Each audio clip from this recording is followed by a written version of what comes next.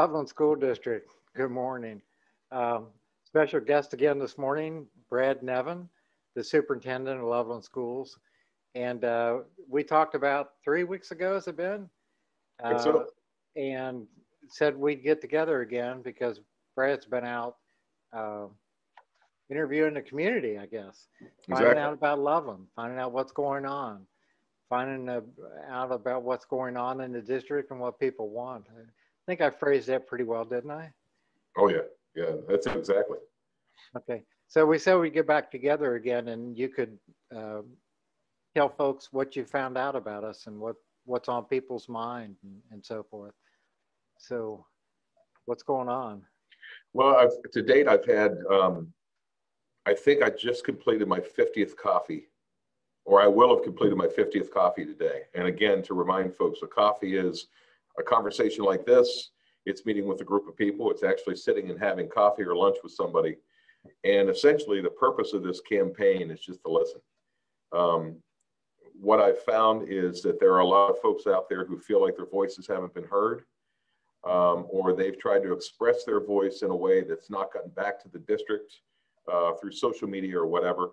Oftentimes in the community, people think that if they engage on social media, that we, and I don't just mean here, I mean across the board, that we as an organization have that information. We may not be following it, you know, because it's hard to manage all those different areas. Yeah. And to me, the best communication is when you can, in person, face to face. Probably the next best is like this. But it's groups where it's manageable, where you can actually exchange ideas. Mm-hmm. I've spoken with folks who have been leaders on the campaign for the levy campaigns. I've talked to board members, over 400 of our staff members. I've met with them, and those are a little bit larger groups, but still gave them the opportunity to ask whatever questions they had. Even had them prepare the questions ahead of time, so we didn't have those moments of silence where nobody was asking, so they could ask their questions anonymously. You know, which has been challenging at times, but you know, these are challenging times, so I'm not going to shy away from that. And I found some really solid patterns. The patterns that I found is this community is ready to talk. I think no matter what side of the issue they're on, again, people want to be heard. They're ready to move forward to make good decisions for the kids and the schools and ultimately the community. But I would say the number one takeaway is that they want to be heard and they want to be part of the equation, which is really, really critical. You don't see that in all communities. There are times where when you get to difficult issues, some folks just want to sit back and watch it from the sidelines. What I've found with the folks I've talked with is they want to be part of the solution, which is exciting to me. Yeah. As I've said to you over and over again, you know, I did my research before I came here, and I really believe in this town and this community and obviously the school district. And I've been so pleased with the folks that I've met. Again, the community's gone through some challenging times, but I feel strongly that we can all move forward together. Are there any particular subject areas that came up that predominant, you know, 1, 2, 3, 4? Well, I would tell you, you know, obviously the levy is kind of the levies. It's kind of the 900-pound gorilla in the room, right? I mean, that's where the division occurred. And what I've heard from folks is, and this is from both sides, what I've heard from folks, they either were surprised by the amount of the initial levy. They were surprised with the scope of the project that was coming out of that. There were folks who said, we knew that was on the table, but didn't realize that we were going to go for that huge project. You know, we thought, yes, that's kind of the dream. But it was like there's a disconnect between the dream and what it was going to cost. And the disconnect was that there wasn't a lot of conversation. Is this really doable? And it ended up on the ballot and obviously got shot down almost 80-20. As I said to the board, and I've said to the community, the 80-20 vote, while it's not good news for the district necessarily, it's very, very clear. It's good data. Mm-hmm. And the community was very clear in that wasn't acceptable. So that's a talking point to me. You know, then we go from there and say, okay, let's try to determine down the road what is acceptable. And as I mentioned to you before, I've had no conversations with the board about when they would go on the ballot for operating money, much less a major capital project. My impression of the board, and I know some may watch us, is that they're reflecting on things and being very strategic in how they're looking at their next steps. They're working very hard to hire a new superintendent, and they're taking the right steps to do that by engaging a reputable firm, and just taking their time, again, to be very strategic in that process. And that's key to this whole thing. I mean, hiring the next leader of the district, and then considering that we have board seats up in the fall. So that new board, once it's established in January, has to be a part of this conversation, and they get the opportunity to take the community's input to make those decisions. Someone told me the other day that it may be 4 out of the 5 seats that will be up for election. I think that's possible. That's possible. Yeah. So what was number 2 that you heard? Well, the first thing I said is that they want to be engaged. Yeah. The other thing that I heard is, that the operating levy, some people said they felt that the operating levy that failed may have been reasonable, but there were folks who said, we wanted to really understand where the school finances are before we voted for that. Some folks said they felt that the COVID pandemic hurt that process. The votes, there weren't a lot of voters. The percentage of voters who showed up was way lower for that campaign. So obviously at some point in time, the district is going to have to raise additional revenues, even if it's, it's just because of the cost of doing business going up. But we're looking very hard at how we spend our money as well, as you know. So again, it's not good news that second levy failed, but it's really interesting looking in the voter turnout and how that may have had impacts and all. But as I said, I think the board's being very strategic in their thinking and how they're moving forward. They have a couple of big positions to fill, and they're committed to that. So there has been a firm hired. I don't think that the contract has been approved, okay. But in the last board meeting, it was narrowed down. Okay. And the board, a couple of board members are in the process of finishing up that contract and okay. getting it to the point where it could be approved. But the great part about this with these firms, for reputable firms, and I talked to the board about this, when they go in and make a proposal to a district on doing a search, they have a good understanding of that school district. Again, if they're a reputable firm, they have a good understanding of that school district, and they start thinking about who are potential candidates that would be a good match. And they don't force that person or those people on the board, but they start to think of what could be a good match. In a district like ours, as an example, if you have someone who has very limited experience and that experience is all in a very small district, it would be a heavy lift for them to move into a place like this. Okay. So again, these firms kind of understand who may be out there, and then they'll start to engage the community, get the community's input to really narrow down who could be a good fit. Do you know what the plans are yet for how the board's going to engage a community in the selection? There are focus groups and that kind of thing. I don't know what the mechanics will be based on the different firms. I mean, some are still, they're using some online type engagement, depending on what tools they use. Others still do the face-to-face type forums, coffees, that type thing. So I can't speak to that firmly at this point. Because engagement is important, because that's what you started talking about, is engagement, and so that people are heard. Absolutely. And I will say this: the board, that's the number one priority or a number one priority for the board is the engagement. It's just the mechanics of how each particular firm handles that. Yeah, and engagement's still difficult because of COVID.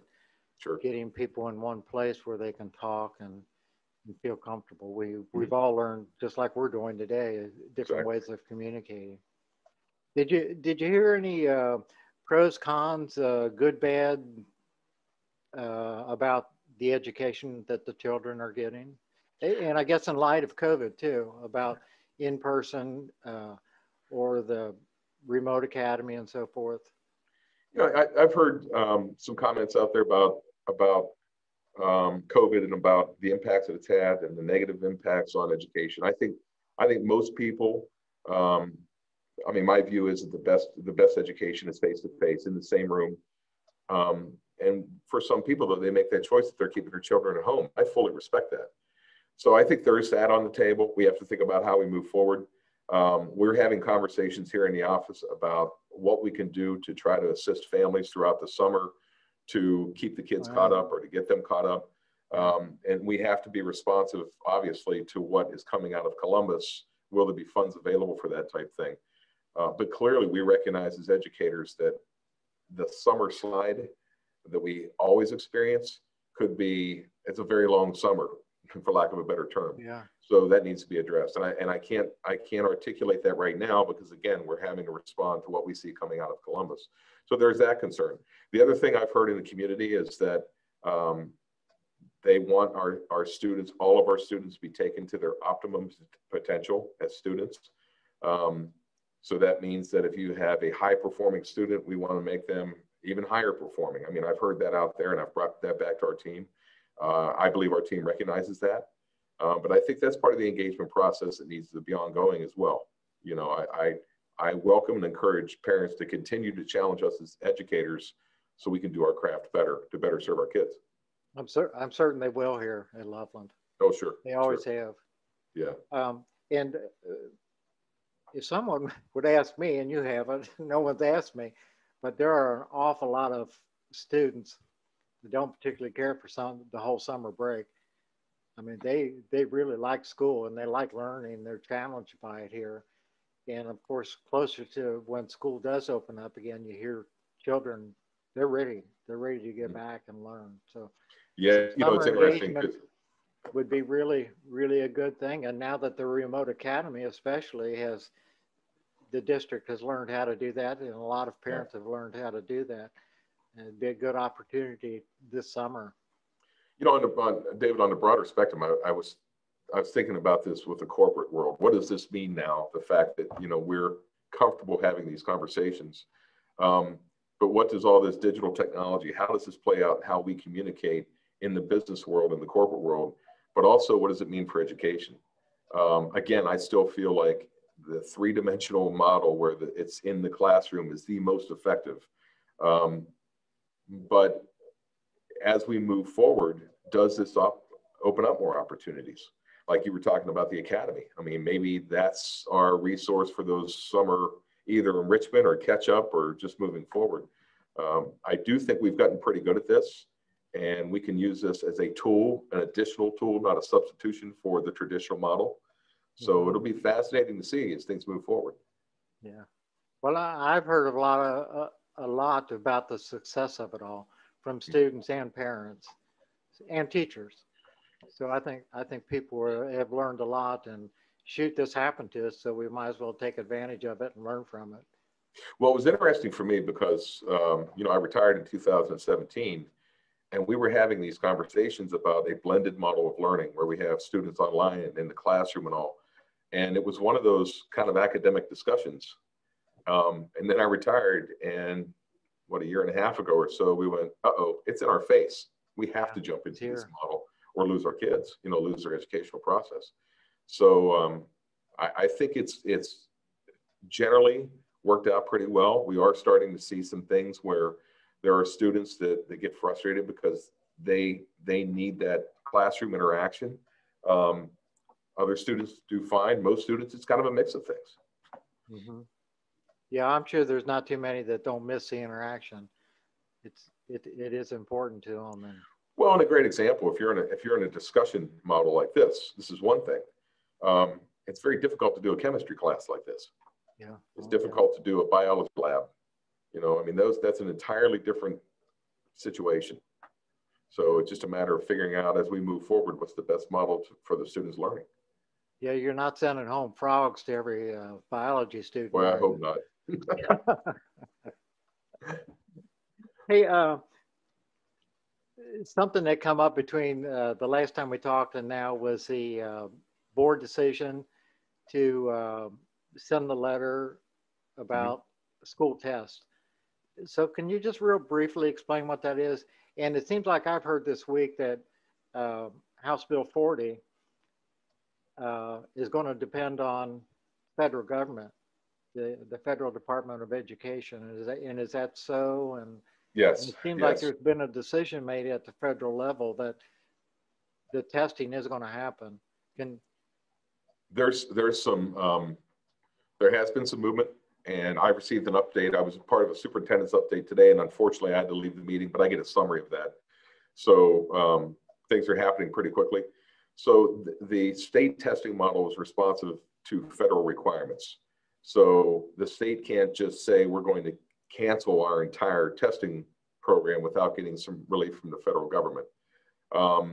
We've talked about my position. My position is that it's a week and a half of time that we can be instructing our students. And I think I know the data is going to be flawed anyway. It's going to be skewed. Just because of the fact that a classroom is not a classroom as it was 2 years ago. Mm-hmm. So while we could say, well, so all the students, our scores we understand they may drop, but I think within the cohort group, we're going to see a wider spread just because of, again, the delivery model.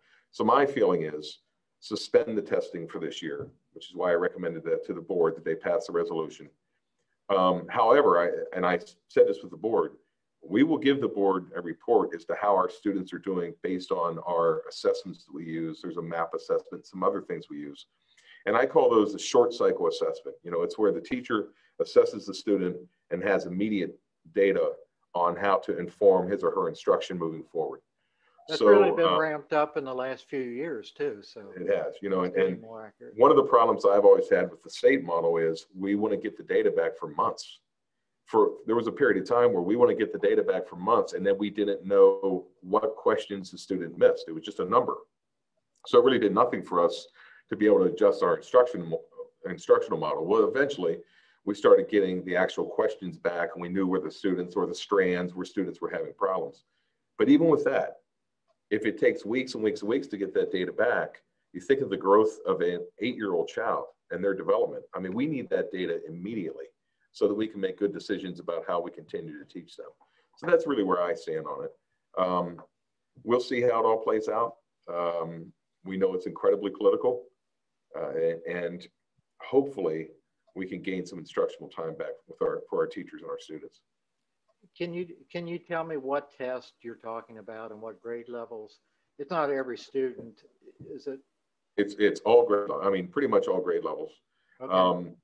You know, you have the standardized, the reading and the math tests, which you see in more of the grade levels. At the high school level, we do have the end of course exams, and that's a concern because we need to know if the students have mastered that material because it counts towards the graduation credit. So my feeling, and I don't know where this will end up, is we can still do the end of course exams. You know, I mean, the teachers can administer those exams, and we can go ahead and get that data and figure out where we stand on things. If they really are relevant to the graduation requirements. I understand that. But some of these tests, you know, that with especially in the younger grades, I just don't know that they provide us with the data we need to move forward. Hey, I know you've got a pretty busy schedule. One more question. Sure. What have you found out you really personally like about Loveland? Any favorites? Any place to eat or? I've used this joke a lot. Yeah, I've used this joke a lot. At one point, you know, I was expressing my frustration that a community has to go through this. Not angry with anybody. It just saddens me to see a town like this have to go through this kind of experience. And some of it, as we've talked about before, is the state testing model being found, or I'm sorry, the state funding model being unconstitutional. And I just don't believe communities should go through this. But I did say, I hate to see a community fight. And my joke was, I said, would you know why Disney is called Disney? Because Loveland was already taken, you know. It is an absolutely charming community that has, and I mean this, it has the charm of a traditional Midwestern community with the progressiveness of a solid educational system and a lot of professional folks, great restaurants and shops. I mean, it's a special place. The other day when it got a little bit warm, I actually got to sit out and have coffee with someone at one of the coffee shops downtown, and just, it's like a vacation spot. I mean, it's just such a nice town. So I'm starting to enjoy that. I mean, I'm getting a little antsy to be able to get outside and enjoy those things more, like we all are. So I'm really looking forward to the spring coming and seeing, kind of getting a flair for what the downtown's like. I don't know if coin's the right word, but I started calling Loveland a resort a decade ago. I agree. And it's You know, something that staycation place. yeah, something I've always learned you is, haven't seen anything yet until summer hits. oh yeah, I've heard that. How fun it is here. Something I've heard, you know, I learned a long time ago that if you really want to get to know a community, connect with a police officer. So I had one of our school resource officers, Mike, drove me around last Friday and showed me every spot in the community. I mean, we went through the entire school district. Oh, good. Even, you know, some of the challenging places as well. And he could give me anecdotal information about troubles in particular neighborhoods and all. But I was incredibly impressed with the diversity of the community. I was incredibly impressed with just the geography. I mean, just the beauty of the, you know, the rolling hills and all that kind of thing. I had been through and driven around to the extent that I could. But again, if you have a police officer, they know the community. So it was really telling. And again, you know, it makes it even more exciting to me to see the spring come and get out there outside a little bit more.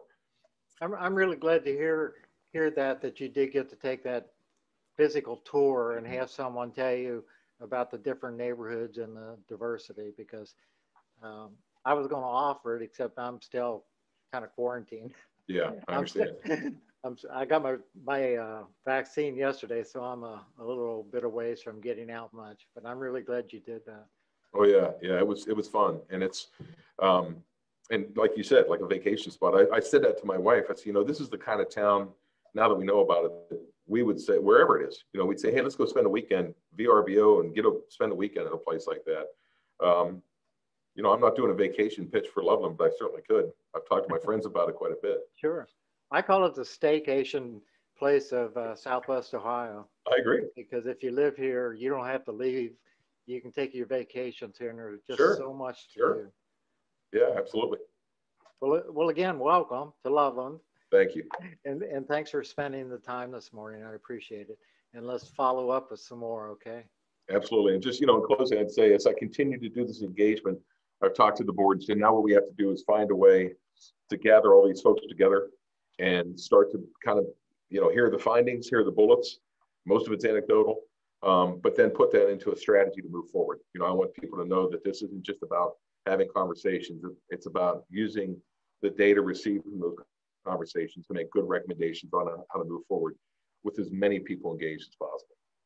Well, keep Loveland Magazine in mind, because that's part of the reasons we started the whole thing, is so people could communicate better. So perhaps we've gotten fairly good at it. I don't know. Well, you're part of our communications team, like I said, and I've had several people who have said they saw our last interview, which is a good thing. Good. Okay. Yeah, I'll put that in this one too, so people can be sure to see that again, that introduction. And please, again, list my contact information. Tell them to give me a call or an email, and I'll get back as soon as I possibly can, so we can keep the conversation going forward. Okay. All right. Have a good Friday and a good weekend. Yes, sir. Take care. Okay. Bye.